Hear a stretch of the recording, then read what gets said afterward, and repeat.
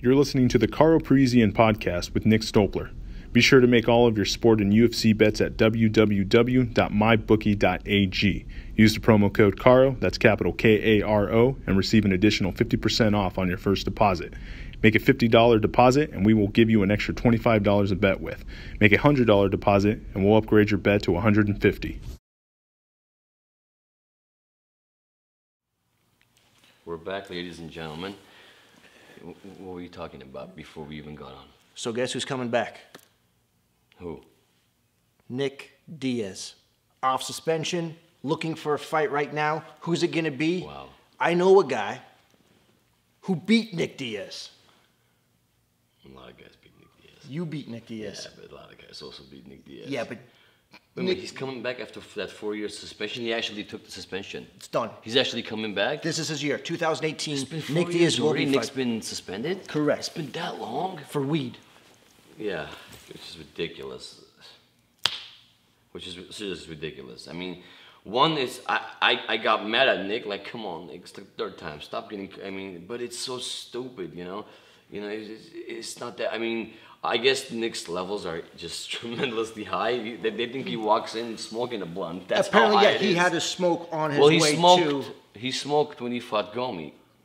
His levels were so high, ladies and gentlemen. People were saying that he was high, super high when he was fighting Gomi. I mean, it's a classic Nick Diaz. How do you not love Nick Diaz? The Diaz brother. I like mean, the Diaz, right? yeah. Listen, even though I fought Nick, it was that little Nate situation on the Caesar 5, you know, and people always ask me about that, and we'll get into that. It's no problem. We'll set the record straight. But even that, like, I'll see Nick right now. We'll give each other a hug on camera. Oh, you guys are cool. Super cool. Of course, you know, it was unfortunate whatever happened, but like, how do you know, Armenians love the Diaz bros? Because they're, you know, they're like real tough kids. Of you course. know, off the street, no nonsense shit. Fuck this shit. No, I mean, they handle business. And how do you not like that? Every guy's gonna like that. That's why I like Nick. I like the Diaz bros, and so does every other Armenian that watches them fight. But when I was fighting Nick, it was like Karo Diaz. It was MGM Grand. I'll never forget that. One of my toughest fights, by the way, because Nick Diaz is Frankenstein.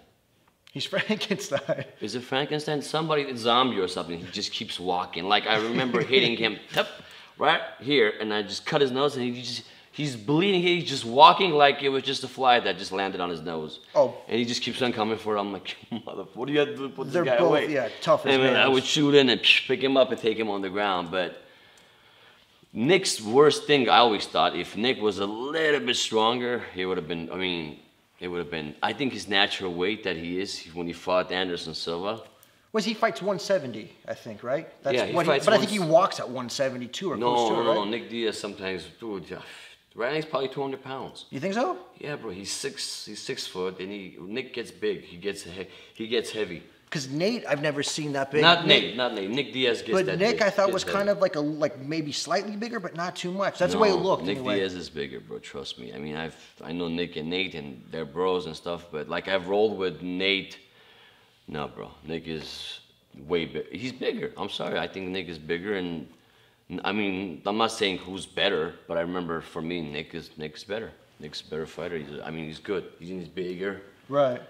Like I said, not necessarily stronger. I mean, every guy I fought, like when I'm talking about these guys, we're talking about, I somehow overpowered them, but still, Nick's one of those guys that has the conditioning. He puts a pace. Oh, yeah. He's not one of these guys that'll explode on you, like a St. Pierre might go in and then come out, or like a Sean Strick or whatever, you know? He's one of those guys that'll set 60 miles per hour on a cruise and just keep coming. You know, just keep coming. He'll take you down, or you take him down. He's still working. His workout regimen is with the same. Yeah, he does cross. It's beyond like yeah, obsessive. He does triathlons. It's I mean, he does. I mean, it's amazing, bro. Like that kind of conditioning. How can you mess with that kind of guy? You know, in the cage, you got to put him away, and you can't put Nick Diaz unless you beat him decisively. Right. And yeah, he's. You know, like, you know, man, I never did all these guys, and there was never a fight the UFC gave me that was a gimme. Every guy I fought was on a win streak. 4-fight win streak, 5-fight win streak. Chris Lytle, Matt Serra, Nick, they keep going on and on. All these guys were coming off wins, big wins. You know, it was never like, oh, here's Nick Thompson was supposed to be a gimme. He was on 15-0 in that 1 year. He knocked that Eddie Alvarez and Bodak right after my fight. Gave him that guy his first loss. That's what they were saying. I don't remember. So there's no gimmies just because I beat him. Because I don't look like much. That's the funny part about it. But ladies and gentlemen, it doesn't really matter because this is 2018 and this is 1 year that I'm only 35 years old, and we talked about St. Pierre and Bisping, the fight. Correct. It's such an amazing fight to bring up. Like St. Pierre's 37. Is he 37?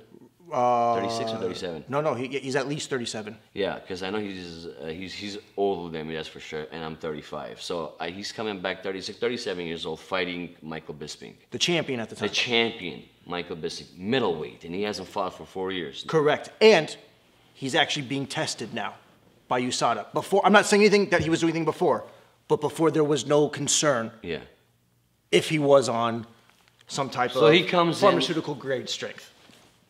I'm not saying anything, but I'm just saying that was no concern. We're not saying anything, no comment on any of that stuff. But with that being said, yes, St. Pierre comes in, fights Bisping, and drops him and chokes him, bro. Toys with him like it's nothing, the champ. I'm not taking away anything from Michael Bisping. He's a very hard worker. He's a tough guy. He's got good amazing stamina. He's that pace, and he's a tough guy, and he's a good fighter. Absolutely, great fighter. I'm sorry, he's a fighter. That's what Michael Bisping is. To put techniques and all this stuff together. Even St. Pierre wasn't even that guy. But St. Pierre had so much more. He was just so much better than an athlete, so much better in grappling, so much better in takedowns. You know, I just never saw that fight. I was like, the only way St. Pierre can get beaten in that fight if he mentally breaks and he can land that punch. Michael Bisping can land that punch. Landed on Rogel, knocked him out. You know, like you said, he's one of those guys you can never underestimate. Michael Bisping is a champ, you know. But right now he comes back and takes the middleweight title. Did he take the title? He took it. And put it back down? And now he's gone. He's gone. I don't think he's coming back. Dana doesn't think he's coming back either. We think that's it. He came in, he took the title, he got paid. He doesn't have anything else to prove. The best thing is that when St. Pierre fought last time with Johnny Hendricks, and I was in Australia watching that fight live, I'll never forget, people were like, oh, he lost his fight, Johnny Hendricks won. All right, well, the guy comes back 4 years later, fights the middleweight champion and toys with him, and then submits him. Now what are you going to say? He proved it, you know? Oh, yeah. Listen, I'm not saying, no, I fought St. Pierre myself, Josh St. Pierre, you know? Whatever. You went the distance with... He's actually quarter Armenian, by the way. GSP is? Yeah. I didn't know that. Weird. He told me, I was like, what? And he told me, because he's French, Quebec French, you know? Yeah, I just thought it was pure... God, oh, dude, I remember, I've gambled. He didn't know how to play blackjack one day. And I come sit next to him, and I gave him like a stack of red chips just to play blackjack. He lost all of them, but... and I was just telling him, that's what you do, George. And he was super cool. And I'll never forget that night, 2 in the morning, he's knocking on my door. I'm like, what the fuck? Who's knocking on my door? I open up at St. Pierre. He brought me Pedialyte. Because I needed Pedialyte. I was fighting Nick Thompson. I had lost a lot of water weight, and he actually knew about it. He was cool, super cool. So he ended up bringing me Pedialyte 2 in the morning. Wow. I think he was drinking. I don't know. I don't remember. Because St. Pierre doesn't walk around 2 a.m. in the morning knocking out fighters' doors that he's fought before and bringing a Pedialyte. But George, I'll never forget that. I remember that time. That's for sure. It's one of those things, of course. But he's super cool. George St. Pierre, super cool guy. I mean, people always ask, is Tio a nice guy or this guy? I'm like, I don't know. They're nice to me. I'm cool with these guys. I don't know how they're going to be with you. It's just like asking, hey, do you know Robert Nuri? Yes. Is he a cool guy? Well, I don't know. He's cool to me. Asking Joe Pesci that. What's Joe Pesci going to say? Is Robert... Oh, he's going to tell you. I don't know. Let me think about it for a second. Anyway, ladies and gentlemen, subscribe to Karo Parisyan Podcast. We can talk about anything that you want to talk about and you want to know, and you just leave your comments and subscribe, and the rest we'll do ourselves. We'll be back in just a little bit. A word from our sponsors.